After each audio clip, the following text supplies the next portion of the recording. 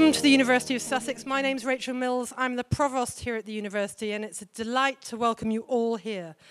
It's fantastic to see so many people here to celebrate and commemorate the innovative and impactful science of Professor Sir Harry Kroto.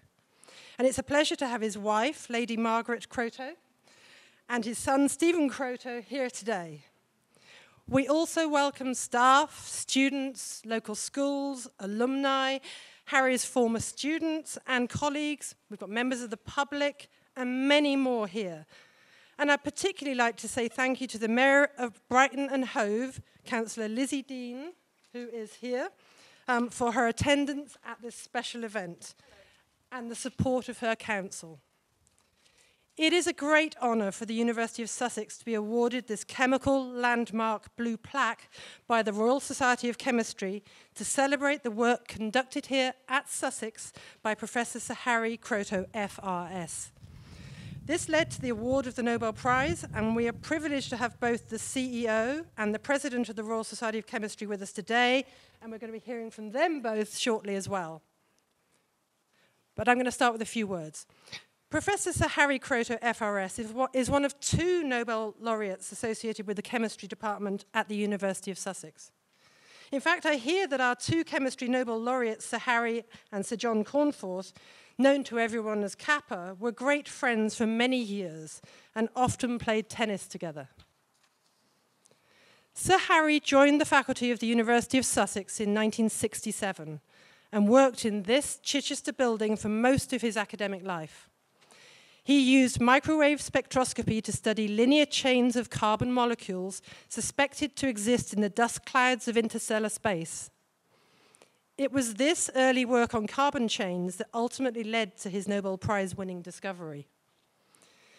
Based on his long-standing interest in the astrochemistry of stars and interstellar space, in 1985, Harry teamed up with Rick Smalley and Robert Curl from Rice University in the United States to laser vaporize carbon in laboratory experiments designed to simulate these astrophysical processes. The extremely sensitive techniques used showed a strong signal that appeared to indicate they'd made an unexpected molecular species comprising of 60 carbon atoms. This discovery was amazing. Carbon was known at that time to exist as diamond or graphite, and that's certainly what I was taught when I was a student. But carbon as a small molecule required completely new thinking. And this was where Harry drew on his artistic side, knowledge of graphic design. He proposed that C60 was made up of a mixture of pentagons and hexagons, a structure known in ancient times, now ubiquitous in footballs and in the architecture of Buckminsterfullerene. But at first nobody could prove it, and indeed many were openly skeptical. The next goal was to make this new form of carbon in bulk. And just a few years later, with his student Jonathan Hare, who will give a talk later, they were able to show that here at Sussex, that the soot obtained when an electric arc was struck between two graphite rods contained the molecule C60. First using infrared spectroscopy and then using mass spectroscopy in the building behind us. And soon after, they were able to extract C60 and larger fullerenes with a solvent to reveal beautiful colored solutions. These original samples, along with many other wonderful Kroto science memorabilia, are on display in the Kroto Science Room, which is open to all visitors to the university and is situated in the JMS building in the School of Life Sciences. Do please come and visit this room whilst you're here. Even then, back in the late 1980s, Harry predicted that the ion of C60 should be observable in the diffuse interstellar bands in space. And he famously said, when asked about the scientists who didn't believe him at the end of a 1992 BBC Horizon programme, he said, "They are wrong." So he was absolutely delighted when John Mayer's group in Switzerland proved him correct in 2015. And it's our great pleasure to have John Mayer here to give a talk on its identification in space this afternoon. So this site for the chemical landmark plaque on the Chichester building was chosen as it is close to the lecture theatre where Sir Harry gave numerous lectures. and to the Chichester laboratories where his pioneering research sparked the nanotechnology revolution, which is having profound implications for a diverse range of sciences, including chemistry and physics and biology, engineering, and computer science. We will hear more about this in the afternoon programme when Harry's former PhD student, now Distinguished Professor of Physics, Chemistry, Materials Science and Engineering at Penn State University, Professor Mauricio Terrones, and a close scientific colleague and friend of Harry's, Professor Eleanor Campbell, will talk about their latest research this afternoon. By all accounts, Harry was a really fun, creative and invigorating colleague at Sussex. He was a wonderful communicator and a passionate educator. Throughout his academic life, he worked relentlessly to share his passion for chemistry and bring science to a wide range of audiences. Colleagues recollect that his undergraduate lectures were so inspiring and engaging, they would often elicit a spontaneous round of applause at the end, something none of the rest of us have probably experienced. In 1994, Harry set up the Vega Science Trust, providing an independent broadcast and archive of famous scientists describing their work. Later, inspired by what Harry called the GU Wiki world, that's Google, YouTube, and Wikipedia, he set up GeoSet, Global Education Outreach for Science, Engineering, and Technology. The GeoSet philosophy was to provide outstanding teaching material, readily downloadable, free via the internet, particularly for teachers, with the material located on the websites of participating academic institutions, the GeoSet nodes. And if you Google Sussex GeoSet, you will find our GeoSet web pages.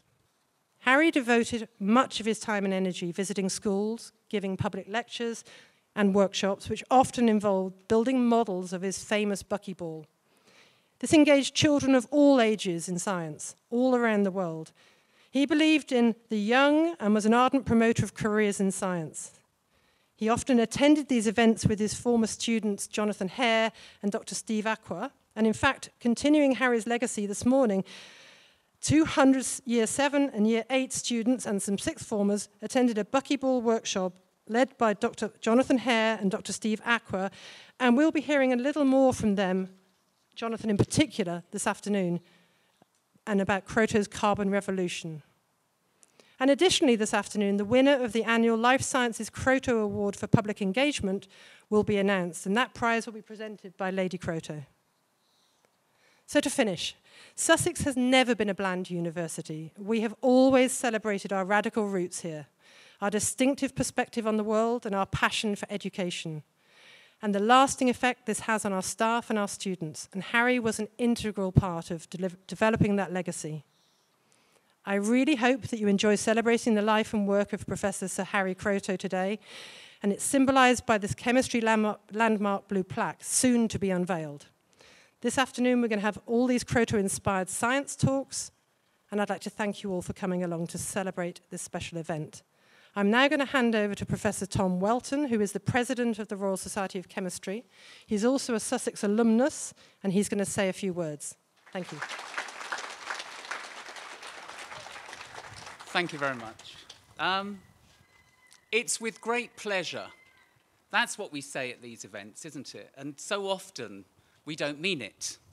But really today, it is a great pleasure for me to be here, to be able to come and celebrate Harry in this kind of way. Partly because I think it's our fourth attempt to find a date, but also it's fantastic seeing so many former teachers in the audience here today. And so it's a great pleasure to see you.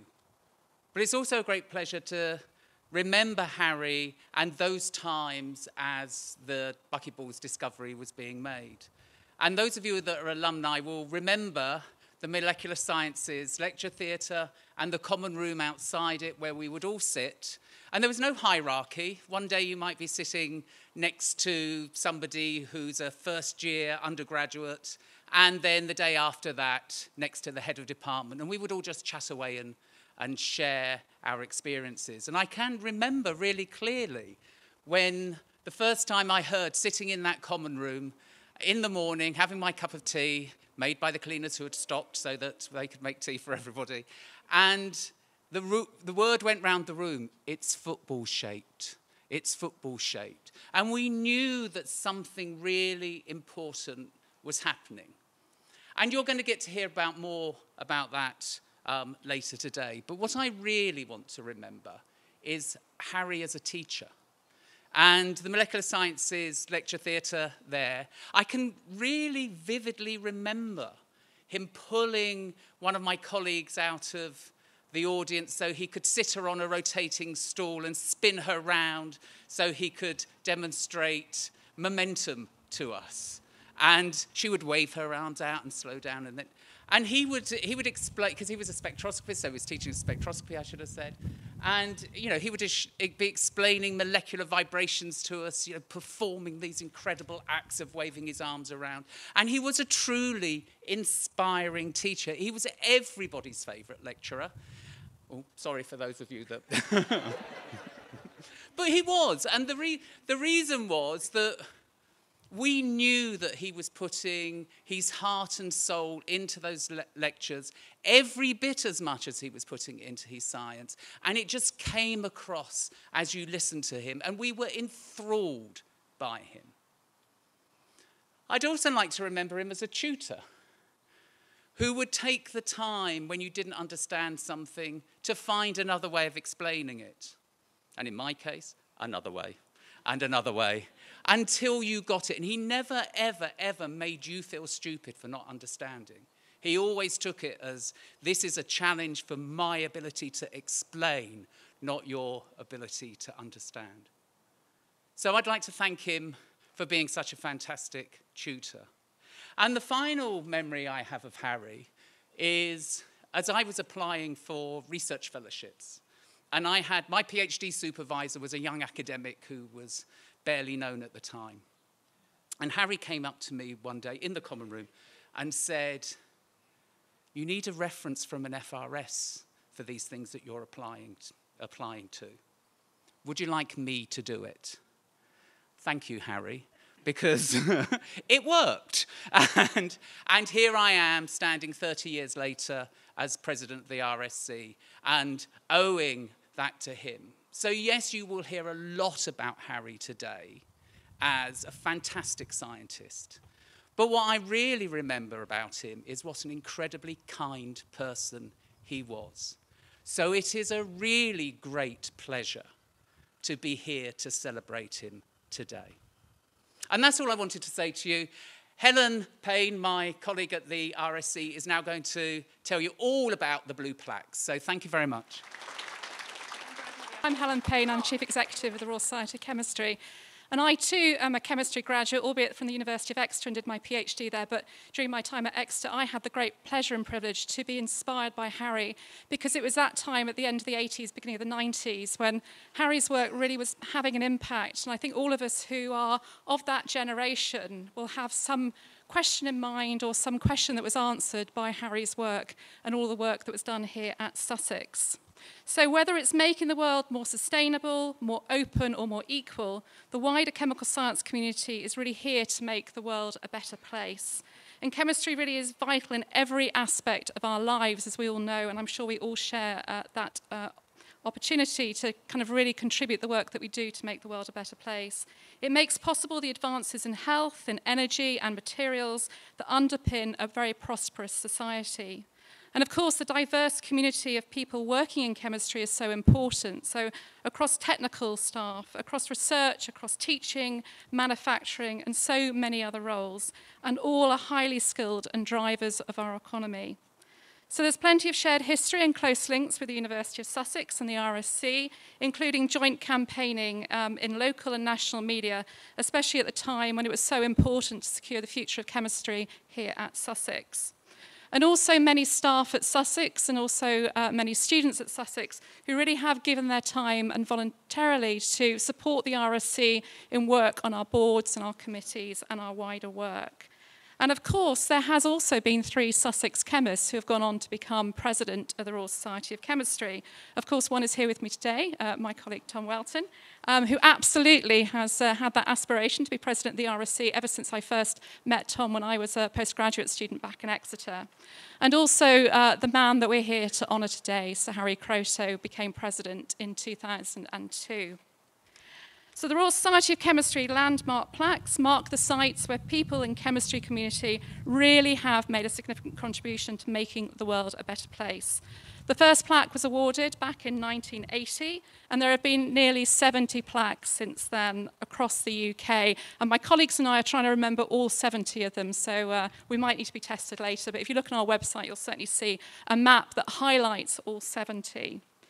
And this is really about celebrating a diverse community of people who really do exceptional things in the world of the chemical sciences, and really to celebrate their life, their work, but also celebrate the impact that they have had. And as we relaunched the scheme, so I'm very delighted that this is the first plaque after our relaunch, we're very delighted that this team here at Sussex, you have pulled together an extraordinary day to help celebrate the life and work of Harry Kroto, but also the opportunity for us to unveil the plaque behind me. So congratulations to everybody here at Sussex who's been involved in a fittingly and inclusive, wide-ranging programme of events this afternoon.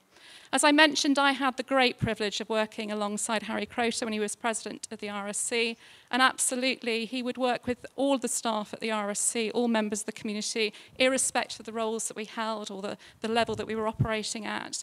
And I certainly remember taking a group of students back in 1998 to the Lindau meeting of Nobel laureates, and Harry was inspirational to the students who came with me, and absolutely those students were in awe of the work that he'd done. And I too remember back in 1990 when I first met Harry, when he came to Exeter to give an undergraduate lecture, I remember him taking the football out of the box to explain the structure of C60. And I think we were all absolutely entranced by what we saw. And of course that legacy and that impact, that work carries on.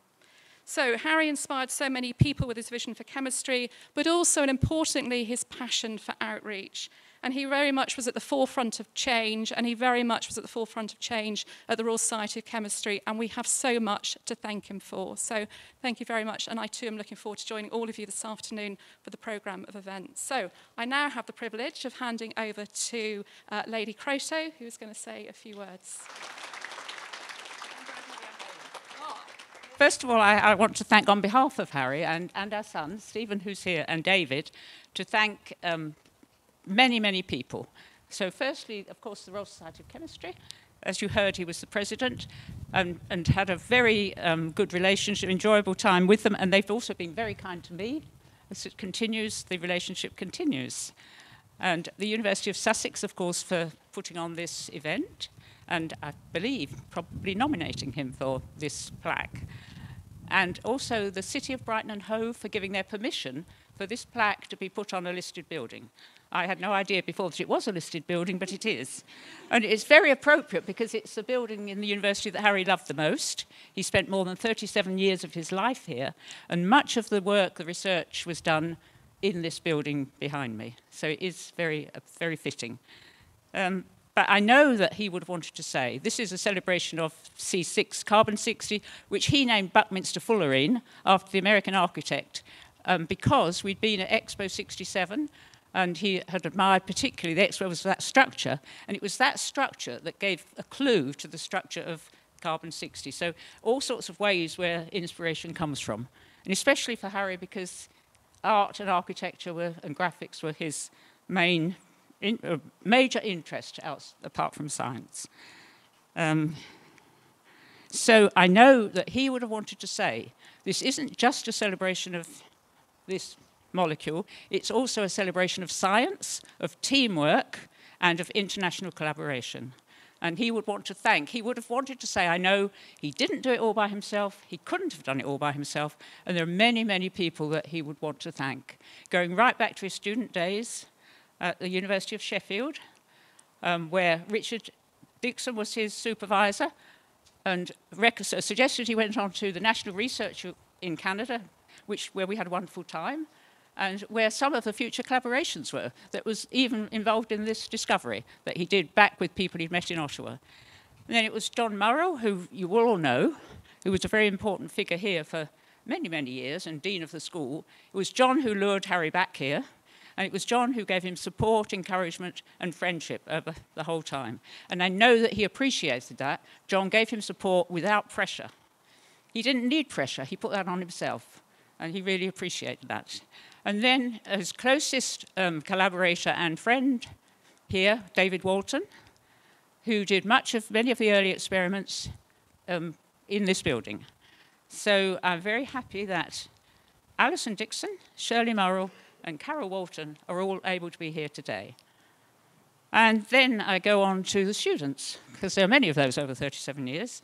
And those that did the workshop this morning, Steve, Aqua, and Jonathan Hare, were with Harry for well over 10 years, both on the research side and on the science education. And they both continue to work in it today.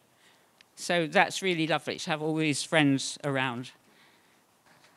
And then, of course, the third student that particularly want to talk is Mauricio, who is here today and who will be talking to you this afternoon. And Jonathan will be talking to you about the history, really, of the buckyball, as I'm going to call it, or carbon-60. And then the other speakers this afternoon are both long-time friends and colleagues, Eleanor Campbell, who we've seen in all sorts of places all over the world, and who is now a professor at the University of Edinburgh, and John Mayer from the University of Basel. And I have a special thank you for John, because he was the person who put the icing on the cake. I think, as you've already heard, that Harry was long convinced that this molecule existed in space, but he couldn't prove it, and not everyone believed him. So I can clearly remember the day that John was able to tell him that he had proved it, and how happy Harry was that day. In fact, he said, I never thought I would live to see the day. And it actually wasn't that long before he died. So thank you, John. And there has been more icing. This is more icing on the cake, of course, is Plaque. And I don't think he ever envisaged that. And I think that would have been a complete surprise to him. So thank you to the Royal Society of Chemistry. And finally, the Kroto Science Room that you heard about. Now, that was one of his dearest wishes. And it's been a while coming. But I'm really pleased that it's now open to the public, and I hope you'll take your families, go and visit it. The idea really is, I think it's fitting with the plaque that you haven't yet seen, because the plaque tells you about what the discovery is, but it doesn't explain anything. So going over to the room, if people want to know more about what this was all about, that will all be there in both pictorial and audiovisual form. So I don't know if you'll have time today, but I hope you will visit it at some time. And so for that, I obviously want to thank the University of Sussex for providing the room. Special thanks to Hazel Cox, Professor in Chemistry, who worked so hard over the time in setting up, and to Jonathan Hare, who's done so much in every field imaginable, and also to our son Stephen for all his suggestions and help. So I thank you very much for coming, and I hope you all have a wonderful afternoon.